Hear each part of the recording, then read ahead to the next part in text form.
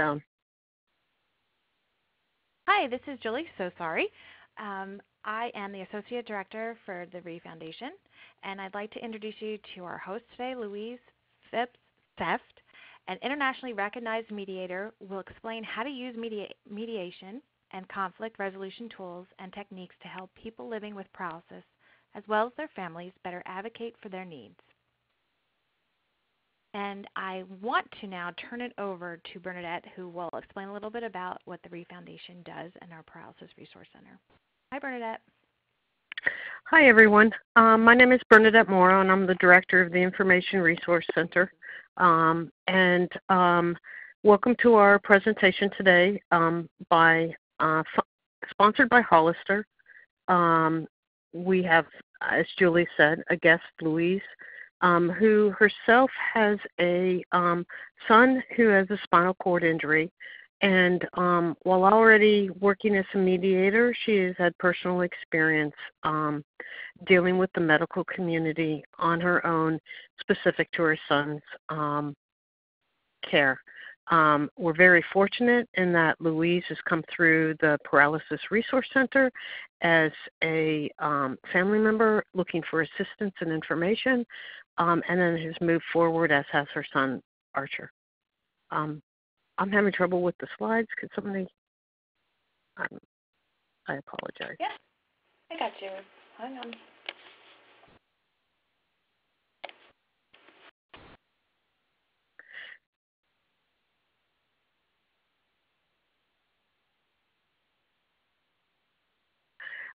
Today's Care Paralysis Resource Center. The Paralysis Resource Center was started by Dana Reeve, and the goal is to help people navigate the chaos of paralysis with reliable information, referral services, and a message of hope. And that's something we always hope to deliver.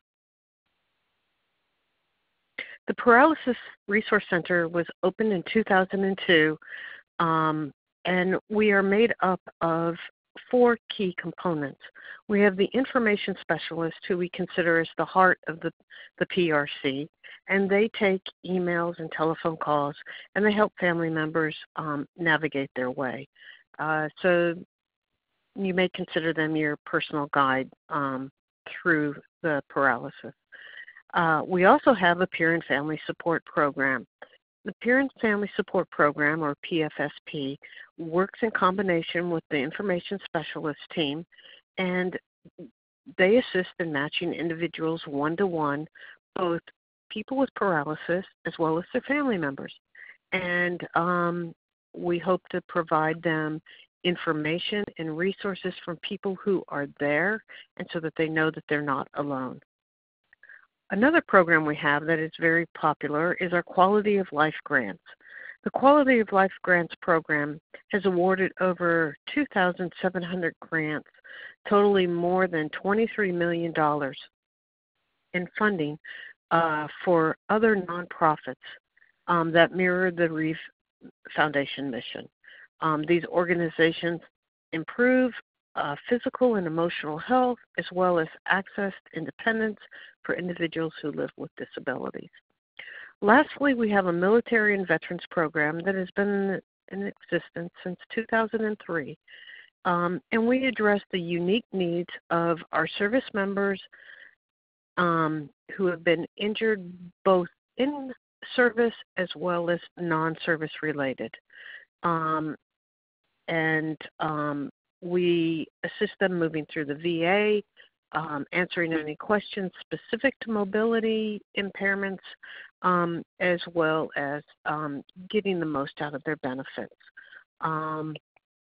We also have a peer and family support program that is specific for military and veterans, and we have a branch that we have just launched as a pilot program from the Palo Alto VA. The Resource Center, the PRC, offers many free materials and resources. Many people are familiar with our trademark Paralysis Resource Guide, but we also have some wallet cards that are critical in the event of an emergency. We have the Autonomic Dysreflexia card, sepsis, as well as deep vein thrombosis. We have fact sheets of over 200 fact sheets on our website, as well as a fact sheet for every state that can help you find resources where you live. Lastly, we started a series of publications, many of them also sponsored by Hollister. We have bladder management, bowel management, pressure injuries, and we recently have one on spasticity that has been updated. And our other one was on knowing your rights in parenting, so that individuals that have parents that may be going through a separation can help ensure their parental rights. Our online community consists of on-demand videos off of our YouTube station. We have paralysis-related blogs and webcasts, much like the webcast you're currently attending. We have Facebook, Twitter, Instagram, and online forums. And then we also have our monthly web chats. With that, I will hand it over to Louise, and you can take control of the slides. Thank you.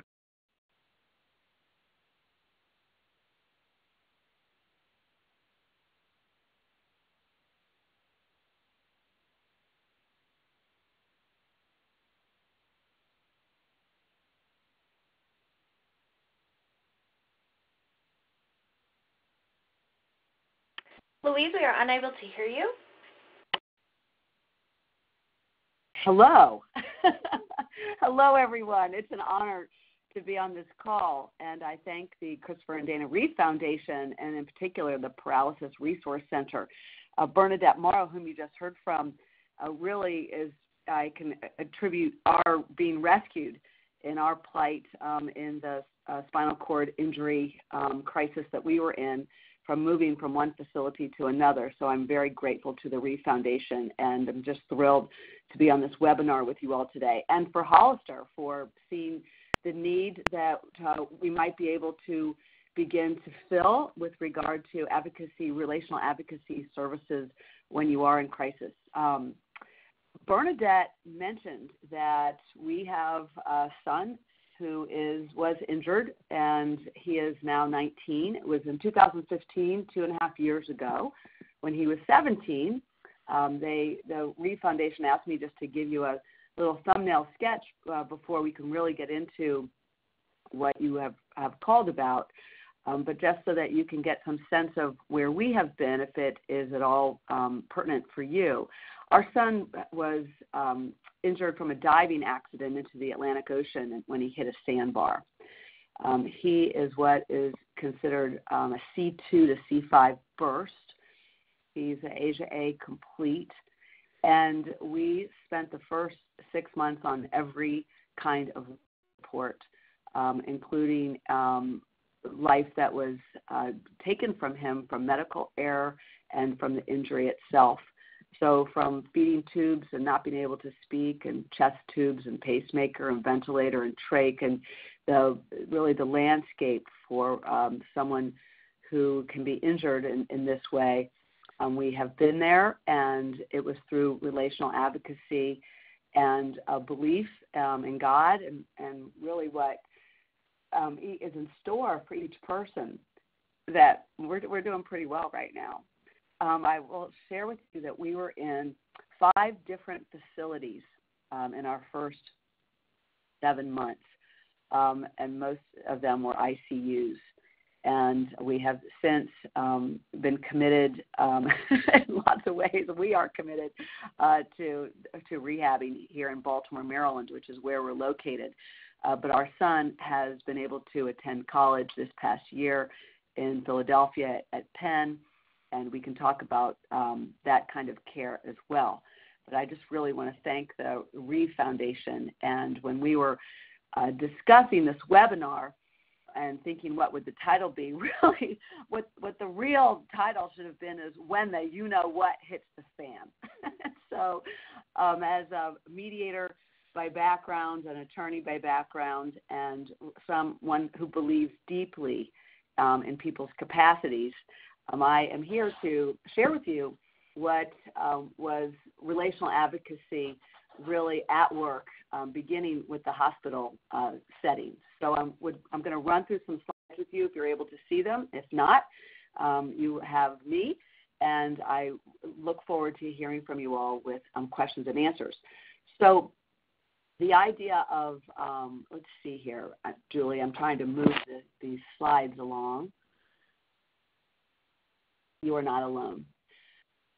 I asked our son Archer just today, I said, Arch, I'm going to be on a webinar, and I'm just curious what you think would be the most important thing for me to share with other people who are traveling this journey, whether you are a family member of someone who has been injured, spinal cord injury, or whether you are yourself paralyzed, or whether you are a friend or family member of someone, a family whom you know has suffered this kind of experience.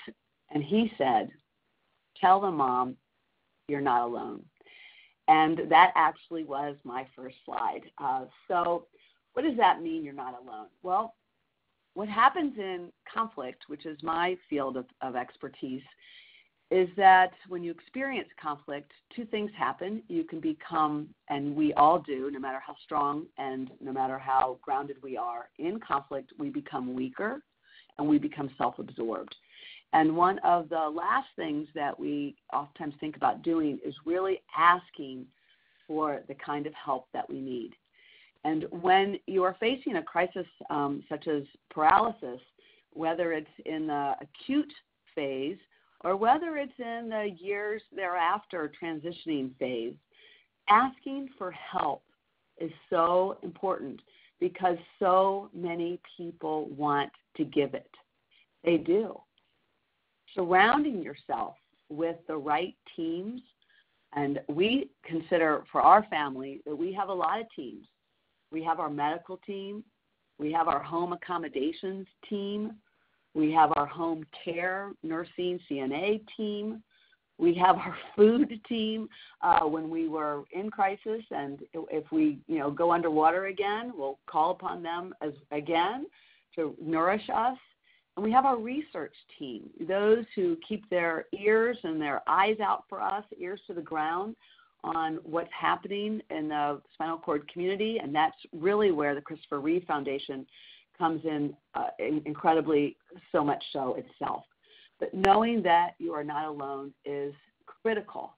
It calms the heart, it calms the racing mind, and I'll add to that a spiritual component, and that is when you can feel the presence, if indeed you are someone who has faith, and you don't have to have faith, you could simply believe that there is something larger than you are, and that's good enough. When you can feel a presence of God for us, but some you are never alone in this. And if I become part of your team, you will not be alone either. Our next slide. Julie, are you able to help me with that? Great. So a relational skill set. For us, it really saved our child's life. We also believe it can prevent medical errors, and it can save your own life. That includes the one that you have as you're interfacing with your family.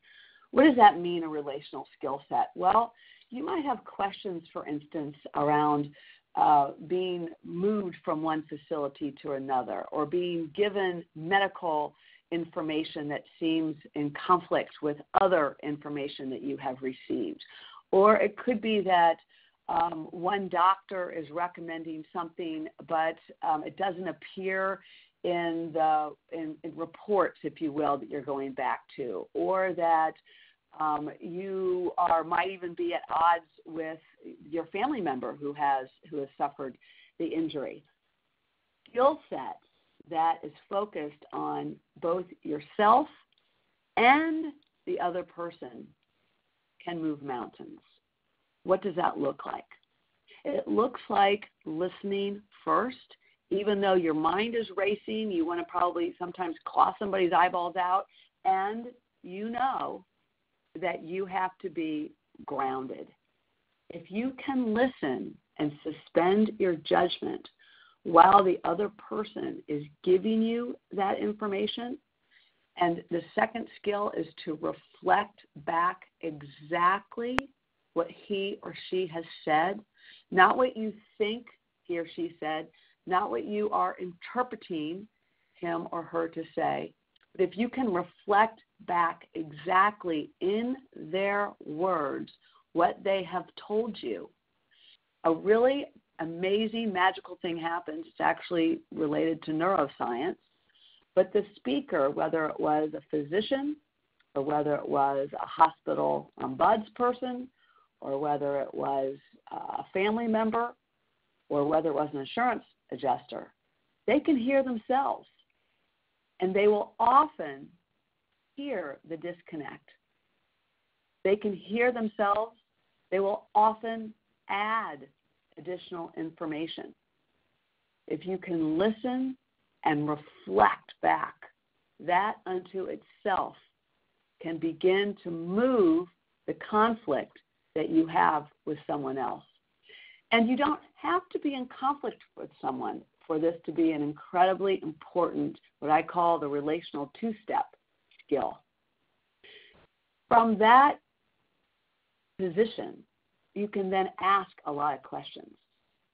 And again, when you ask, the response will come, and you will listen, and you will reflect back exactly what you heard again. And if you need to ask another question, you will continue with this dance. It is in this process that differences that you may have get sharpened. And if you are able to ask open questions, if there is a disagreement and such question, is there anything else I need to know? That can begin to open up a pathway where the person with whom you are disagreeing or simply not understanding or saying that doesn't make any sense to me, they have a chance to be able to share with you what might be the answer to your question. And if it is not, you can stay in that dance. The trick is that a lot of people are not willing to give you the time to do this. But you can demand that time by simply saying, I'd like to be able to understand. Could you please say again what you just said? There is no one I have experienced in the medical profession who is not willing to do that. The relational skill set can save your child's life. It also can prevent medical errors. When you ask something, someone comes in and they're about to give a new drug, or they're going to put something, they're going to replace the drip bag of one of the IVs in your loved one. And you say, may I just see the label on that again? Can you tell me what that is again? And they say this, and you repeat it back. Because sometimes you don't know what it is. And they might say, and it happened to us on occasion, not many times, it happened once, where the nurse said, oh my goodness, I'm so sorry, that I've got the wrong one. And I only did that because we did experience a medical error where blood pressure medicines were put into a saline drip bag when I wasn't asking questions like that. And it caused Archer to have a heart attack, very flatlined for 6 minutes at 3 o'clock in the morning. So this kind of a skill set where you listen and you reflect back is truly very, very powerful.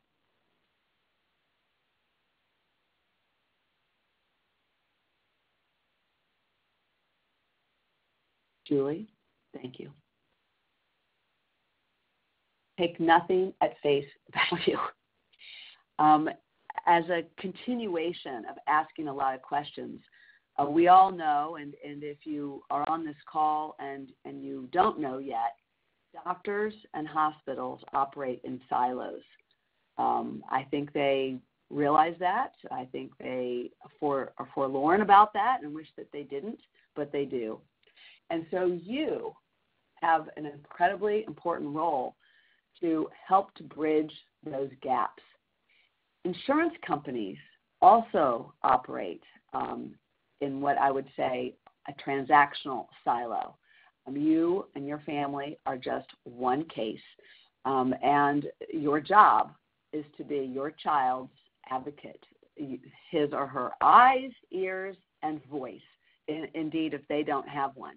And if they do have a voice, it's to translate their voice to all of these others.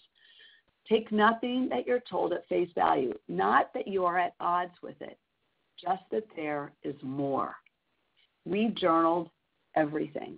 I also was journaling in real time to keep my family up to date, and indeed that got posted, and it was that communication itself, taking nothing at face value, that connected our family to the Reeve Foundation, which really goes back to the "you are never alone." Our next slide is on being open to changing the dynamic. The dynamic is around communication, and what you want to be able to do is to engage relentlessly.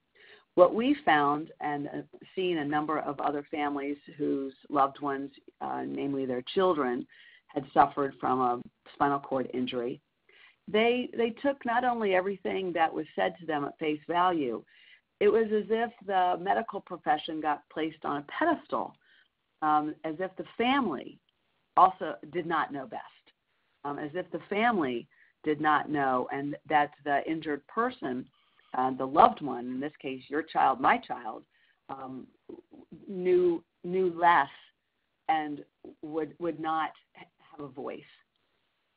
No. Change that dynamic and engage relentlessly.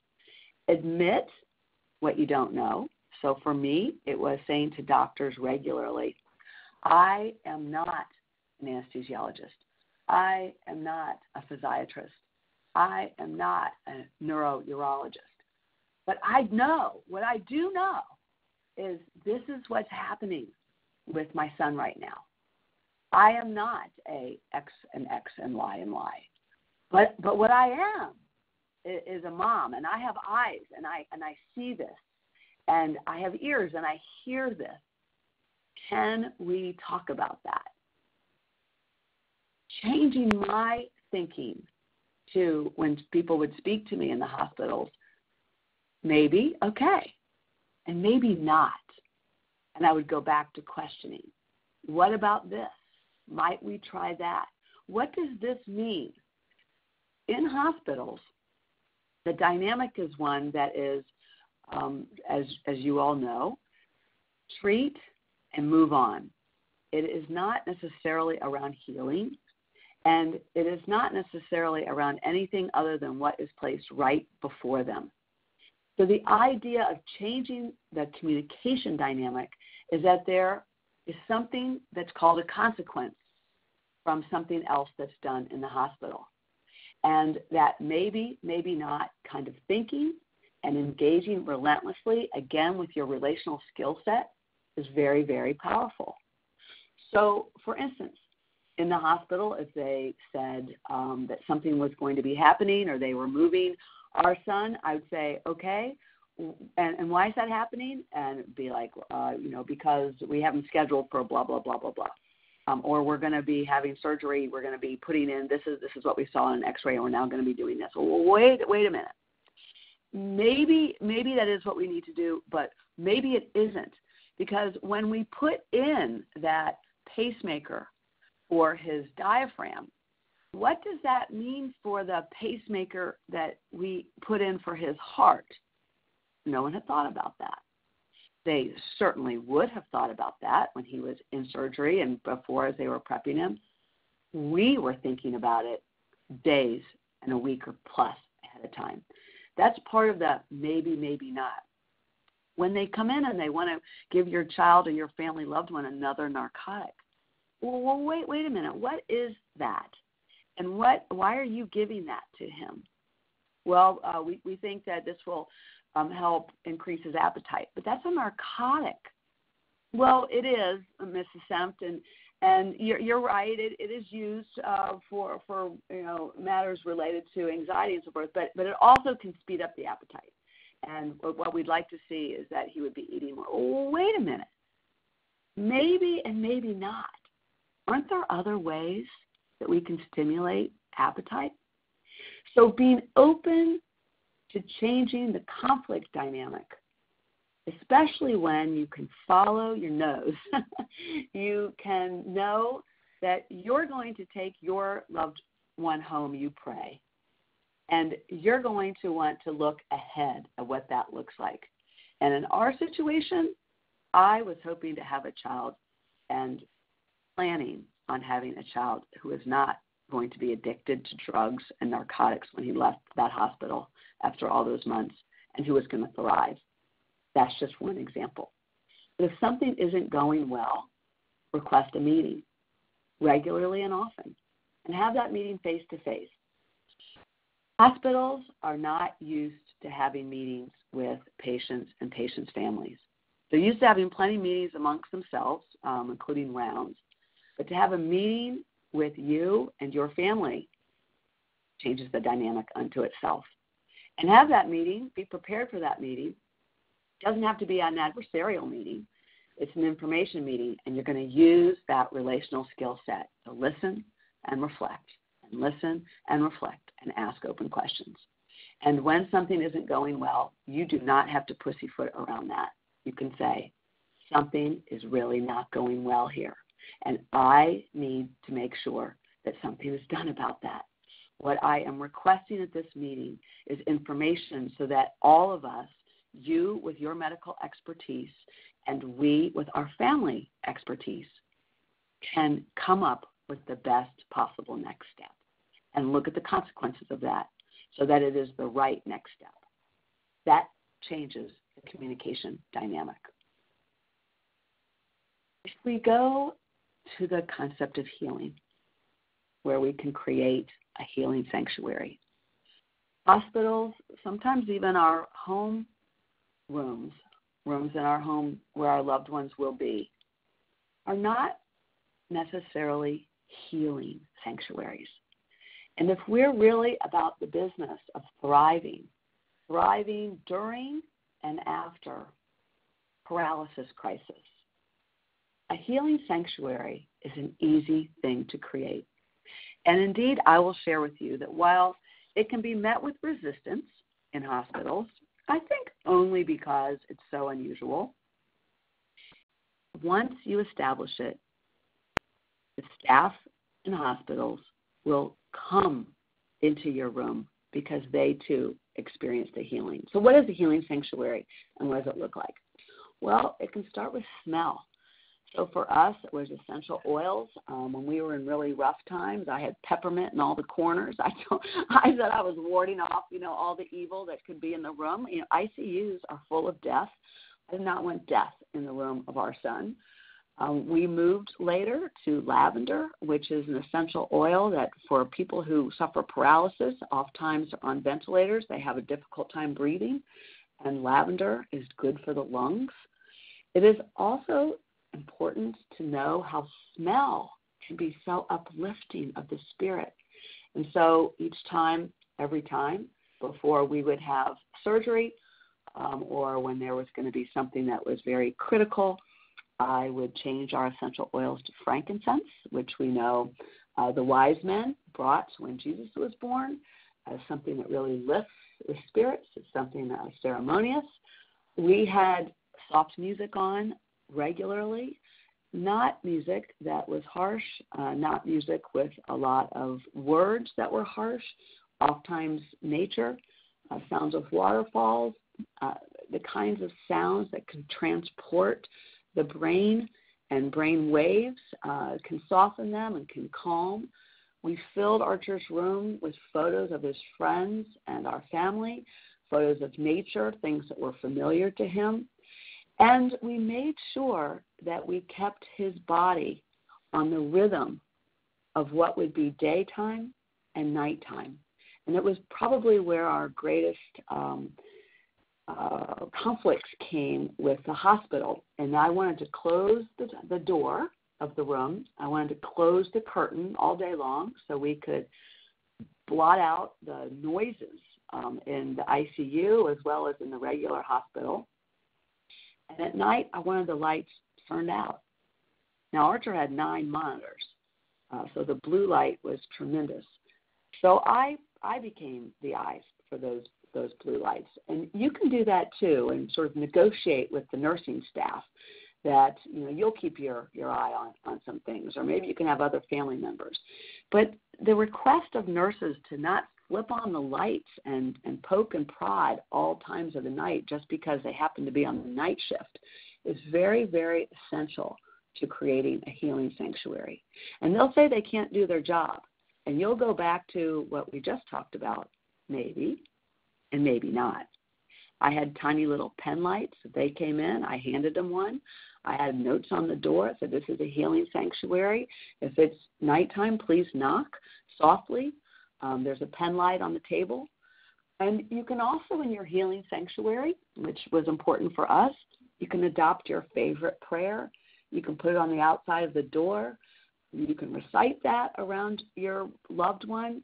It is so calming for people when they are out of control in their bodies to know that there is a circle of healing that is around them at all times. And part of that healing sanctuary would be to never leave your loved one. Always have somebody there with him or her, always in that room, recording in journals, knowing exactly what happens with each person who comes in and comes out. Something else to consider, next slide, is creating a comforting home away from home, because that's where you're going to be. So, yep, you just probably are going to need to camp out. And if you're in the hospital these days for more than 2 nights, it tends to be pretty serious. For those who suffer from spinal cord injury, it's weeks, if not months. So bring in your favorite tiny little lamp, your favorite blanket, and your journal. Get used to a hospital room as your room. Don't resent it. Just make it your home away from home. Seek out what will cheer you up. Let friends know what you need. Have food delivered when you need it. Ask for text. Have people bring you things there. It's your cocoon, and your family member, when they feel that kind of space has been created around them, it's very, very comforting. That's what we were told. The next is to work towards very clear communication. We've talked about this, but I want to really drill down to the kind of communication that is needed between physicians. Because of the silos, you have a right to be able to know about a test. Now, people in the hospitals will say things like, they'll say crazy things to you actually, like, oh, we can't give you that because of HIPAA. I'll say, HIPAA? Whom is HIPAA to protect? We are the patient. And this was when my son was still a minor, when he was 17, and then when he turned 18. And I'd have him sign something so I could also speak for him. They're just not used to giving information on the spot. They'll say you can go to medical records. Well, forget that. Medical records is going to take what could be days or week, and they'll also charge you $1 a page or whatever it is. And it's definitely the whole, kit and caboodle. Take pictures. When there is a test, when there is an MRI, when there's a CAT scan, when there's an X-ray, before it blips off the screen, pull out your phone. Take a picture. That's what I did. Not only does it give you a good record for clear communication, it allows you to show the next expert physician when they come in what the other expert physician had done earlier. Because oftentimes in the helter-skelter world of hospitals and ICUs, the doctors are not reading a week's worth of notes. And in our case, it was boxes and boxes of medical records. They're reading the most recent. So you are the archive for what it is that has happened as your son or daughters or family members' best advocate. The other thing that really worked for us, and it became a litmus test, is I got the cell phone number of the physicians whom I knew I was going to need to check back with. And those who wouldn't give me their cell phone numbers, I would try and negotiate and say, I promise I would not be calling you unless it were an emergency. And then I would say, I'll tell you why I want it. Because I'm putting together a team for our son, the best team out there. And I think you're pretty good, and I'd like for you to be on our team. And so I'd like to be able to have this if you're willing to give that to me. And when they did, it was such a clear example of being relational, because they had to trust me that I wasn't going to pepper them with calls. But I'll tell you, guess who used my text number more than anybody else when I was in the hospital? The other physicians. They liked having me. They got excited about some of the things that were happening with Archer, and they also saw some of the dangers. And they would text me and ask me if I could contact them to other resources that we had at other hospitals, because I told them I would do that. And it would be something like a quick text. We have some results. Can you please put us in touch with the surgeon in Atlanta who was on long duty, basically, for our son with his ventilator? Those kinds of connections were made. It was invaluable for knitting together the silos. And I kept a journal of every single person who came in and what was happening, and any report. And the other part of clear communication in hospitals that you can do that is a real game changer, every morning there are daily rounds. Now, depending on where you are, you might be rounded at 6 a.m., you might be rounded at noon. But your room dictates typically the time of how it is that the rounding teams come through. Insist on being part of those daily rounds, and insist that your child or your loved one is part of those daily rounds as well. Our son Archer was not able to speak in the beginning because he was intubated, and then his vocal cords were severed. Still a bit of a mystery, and then he was on the ventilator. But he could communicate with a board that we got of ABC just at the CVS Walgreens, and I would prep him ahead of time. If there was something that was important for him, I would say, let me know what you want. I'm going to ask for it for you. And if the rounding team came in, and they always did, and we were at teaching hospitals as well, and so sometimes there could be as many as 10 people on a round in their white coats, kind of stroking their chins, but not having anything to say or say to us. I would ask them. I would say, as an advocate, what is it that you think about this? And I want to know what are you, Mr. So-and-so, or Ms. So-and-so, Dr. So-and-so? What is your name again, please? What is your specialty? Can you please share what you are thinking with our son right here? He can hear you. And that conversation would happen, and I'd look at Archer, and I'd say, Arch, do you agree with that? Because you can blink. You blink once and show them. For instance, when we were trying to get him off of narcotics, I say, blink once. If it's yes, you want off of that drug. Blink twice if it is no, you want to stay on that drug. And they would look at him. He would blink. And the good news on that particular score is he would blink once. And that was a game changer because we involved him in the rounds. It's often the only time you're going to have more than one or two physicians gathered at the same time. Being an advocate, it goes without saying that you need to engage with everything, but you engage with strength and openness, especially when things are difficult. The other aspect of being an advocate that I want to share with you is really painting the picture for the medical team of the child that you have. Let them know about this person who was what he was like in our case. The star that you see, the beautiful person that you see he is, and that he is still. Let them understand that.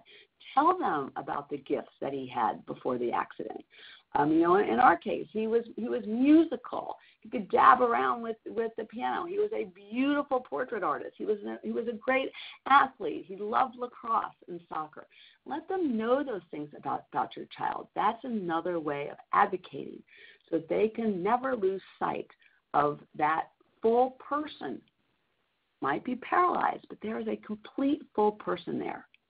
And the other aspect of advocacy that I would like to really share with you and hone in on is how it is that you can advocate for integrative medicine and alternative medicine alongside Western traditional medicine while you are in the hospital and while you are in rehab and years later while you are in rehab. And what am I speaking about? I'm speaking about food supplements, nutritional supplements, putting fish oil and insisting on probiotics in the feeding tubes when you're in the hospital, bringing in an acupuncturist, a reflexologist, a massage therapist, all kinds of things that allow for your loved one, your child, to heal. The next thing I will share with you is that on advocacy, advocating relationally, not only with the medical experts, but advocating relationally with the insurance companies, because you can expect that you're going to be denied many things. Yes, you've got to be prepared to appeal, and yes, you better be prepared to use your credit card. And in our instance, we had to scramble to get enough credit on our credit card for things like $25,000 medical jets take us from one facility to another. You know, you live on a prayer in these instances when you get that call, and you know, you have to be able to pay for it because the insurance company is not going to. Will they later through appeals? High likelihood, and it's going to take some work. But that kind of advocacy is the exact same. It is relentless, and you ask maybe and maybe not. You know your choices. You paint the picture of your loved one to them as well and what they are going to need. And for instance, beds. They're going to issue you a medical hospital bed when you come home? No. You know better than that. You know that there are other beds available. You can do your research and you will engage with them. And the idea of every single time an insurance company calls you, which in those first weeks and months, for us at least, could be quite regularly, as in every 2, 3, 5 days, return that phone call as fast as you can. Because when you don't, they can often pass you along to another representative, and you have lost all the traction that you had been building. Alternatively, if you're not getting anywhere with the person that you're talking to, ask for another representative. If you don't return that person's call, you're probably going to get one anyway. That's the good news. But it's not so good because they put things in their records such as non-responsive and things that can really label you poorly in their eyes. And you don't want that. You want to have a relational experience with the insurance companies as well. So another aspect of advocacy, we can move our slides along here, Julie, is insisting on information face-to-face. You know, I mentioned this, it kind of is strewn and laced throughout, but there's nothing like talking with a physician, with a nurse, with a therapist, with anybody else face-to-face.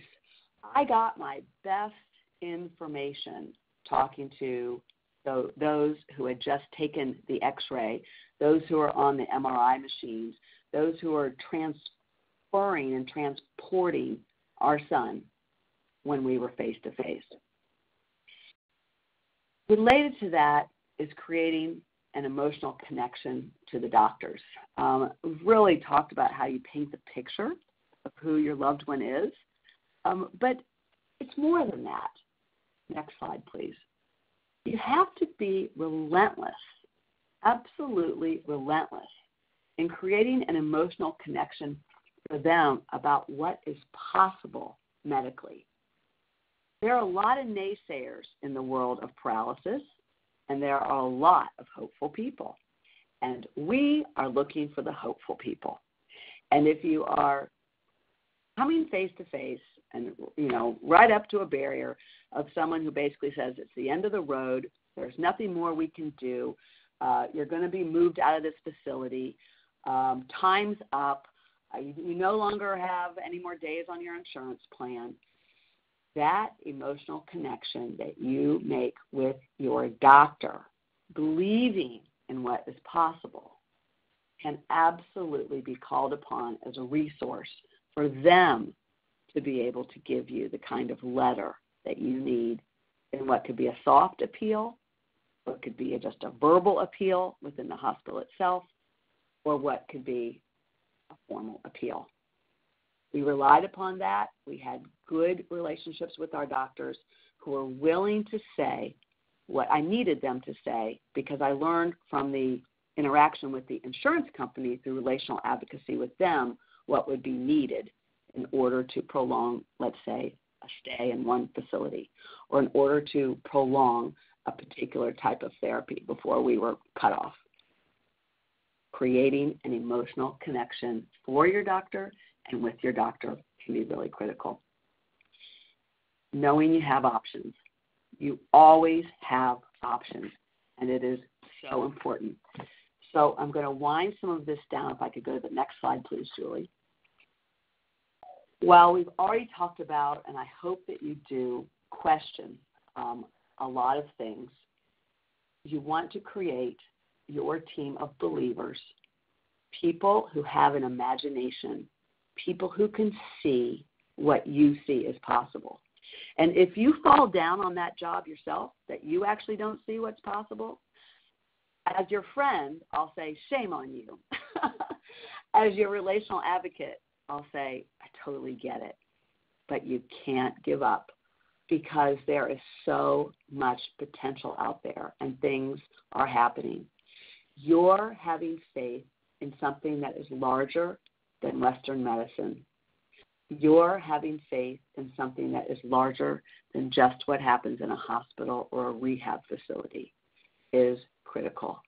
And you want your doctors and your rehab team and your nurses and your family, home, health, and care providers to see that possibility with you. Why expend energy, precious energy, having to convince people when you can create a team of believers? And that includes a research team if you get so lucky. With that, I will leave you with, I mentioned, when all else fails. Yes, pick wisely. If you need to in a hospital, go to an ethics review, then ask for an ethics committee to review something. Sometimes just the very statement that that's something you intend to do, not an idle something, a very serious something, sends a quick message where things can oftentimes change. But that is very powerful when all else fails. In our situation, I also went around a number of people. There was one particular unit we were in for months, and they were just not equipped to deal with our son. There were so many errors. He was being injured. He was practically being dropped. His bowel program was completely messed up because they weren't willing to do bowel stim. And I absolutely went around them. I went to the top in the hospital. I hope you don't have to do that. But if you do, as part of what Hollister is sponsoring, I will help you with your own relational advocacy. Slog it through. It is worth it. And one of the best things to do when all else fails is also to ask for a meeting. And if you need a mediator to help you with that meeting, that can be a real core value. So I will finish and open it up for some questions. That holding hope is a value, and it is something that you want to hold constantly. You want to have relentless engagement and holding hope constantly, because there is something larger than you. you have faith in miracles, as we did. We're seeing our creative miracle. It unfolds for us every day. Just the fact that our son is alive is a mystery and something that we celebrate. His progress is just icing on the cake. There's something larger than you are. God has a plan for all of us. And those, we believe, who hope for everything, obtain everything. I welcome your questions with the time that we have remaining, and thank you. And I really look forward to working with any of you who think that I could be at all helpful. Bernadette, do you want to say something about that? Yes. First off, proud to announce that the Paralysis Resource Center is going to offer Louise services to paralysis resource clients through Hollister sponsorship. And the best way to be referred for assistance is to call one of our information specialists. They will be your starting point, and you can call 800-539-7309 and inquire about this service. The information specialist will take your contact information, and then on June 1st, we will begin assistance with families with mediation services with Louise. We have contact information. This is the final slide. But as the Paralysis Resource Center does with all of our presentations, we use a quote from Christopher Reeve. Nothing of any consequence happens unless people get behind an idea. It begins with one person or an individual, and they share the idea with more individuals, and eventually it becomes a movement. And with that, Julie, will you take over with the questions, please? Sure. Audra, would you let the participants know how they can ask an audio question? Certainly. Again, if you do have a question, please press *1 on your telephone keypad. If you're using a speakerphone, please make sure your mute function is turned off to allow your signal to reach our equipment. A voice prompt on your phone line will indicate when your line is open. Again, that is *1. So I have some questions that have come in through texting function, if I may. So a caller or a writer has said that there's a patient who has motor loss in both legs, and their MRI shows multiple level spinal cord compression, but the doctor will not explain it. I hope that in what just preceded, that you have some ideas about what you can do about that. Calling for a meeting, it formalizes things if you need to do that, and practice before you have that meeting with listening and reflecting. And if you have specific questions, write them down. It also really helps to frame a meeting with what I call the positive frame, but that actually comes out of neuroscience. And that would be, I would like to have a meeting by the end of the day today, if that is possible, with Dr. X so-and-so, because we've got questions about what the MRI shows, and we hope it will be a productive meeting for both of us, but we have some serious concerns and questions. That lets them know it's serious, lets them know that you're positive, and that it needs to happen right away. We have another question that says, our son's application for a long-term residential facility has been rejected on the basis of his behavior. He certainly has many difficulties, past and present, but we feel that the facility and all it has to offer would be the catalyst to change. So I see that the question is probably, how do you get that application revisited? I don't know where that facility is, if it is close to your home, but there is nothing like face-to-face. And if you need to go drive there and knock on the door of the person who is there and tell them who you are, I would do that. I would take lots of pictures of your child, your son. I would show those pictures of what he was like beforehand. I don't know what his behavior was like beforehand, but I can tell you that my heart is so huge for young people who become paralyzed.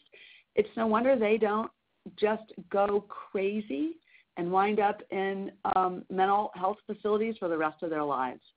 I think it is actually a expected and natural behavior for them to have difficulties in that way. But it is not acceptable if they want to heal. And that's where another conversation I see exists between you and your son.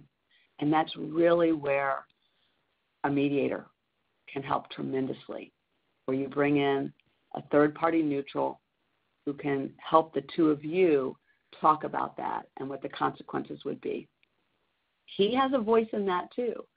And if you're able to go to that facility and even with a recording from him about why he wants to be there, it could be something powerful too.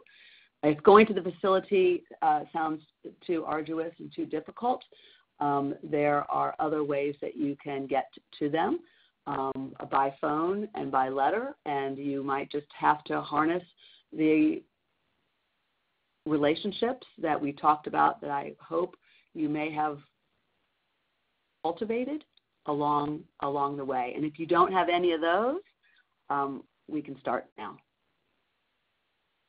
Another call or another person has asked, what is the best way to get hospital nursing home staff to really listen to the patient? Well, I hope that you may have gotten some ideas from what we talked about earlier. That rounds concept can certainly be brought home with hospital nursing home staff, where you ask for a meeting.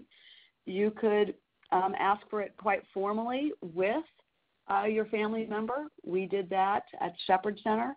I did it in other facilities where we were, but at Shepherd it was wonderful because we were able to bring our son to that meeting, even though he wasn't able to speak. He could still participate.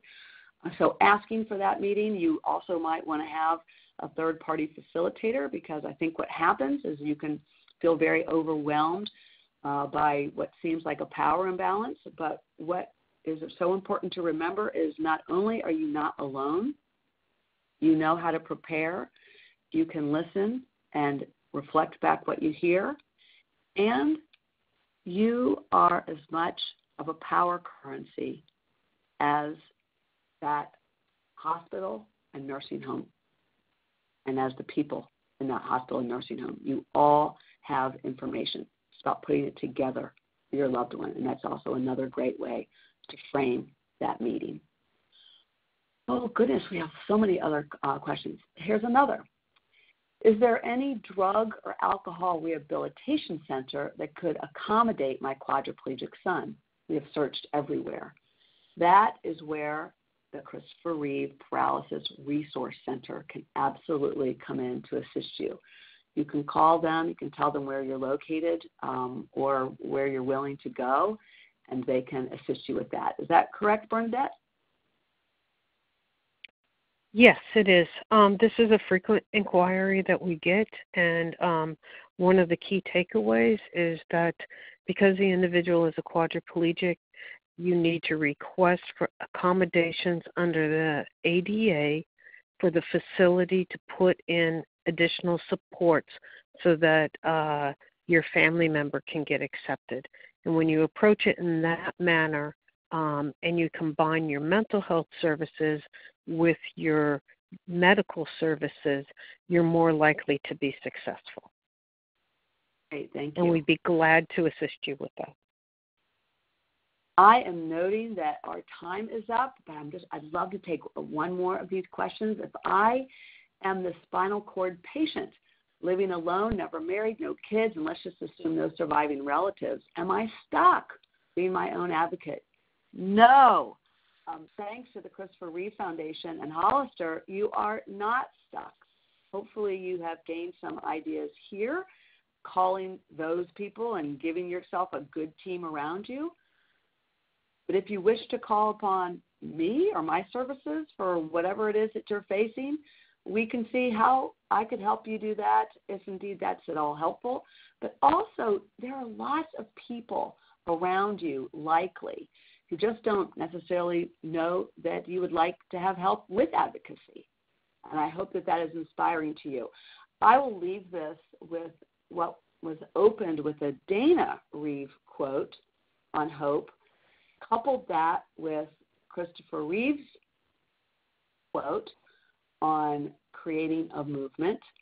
And I believe that this gap in what is so needed, which we'll call relational advocacy, could become a movement. And I'm very hopeful, and I'm hopeful of what you all might be inspired and empowered to do on your own, and how you can reach out to others to help you, because you are never alone. And I thank you very much for this webinar. I wish you well. God bless. And special positive intentions for your loved ones who suffer with paralysis. Thank you. Great. Thank you for joining us today. And I'd like to remind you that this is being recorded, and it will be archived on our YouTube channel by the end of the week, so you can take a look there. Thanks a lot for joining us, and hopefully you will join us again for another one of our webinars. And that does conclude today's webinar. Again, thank you for your participation.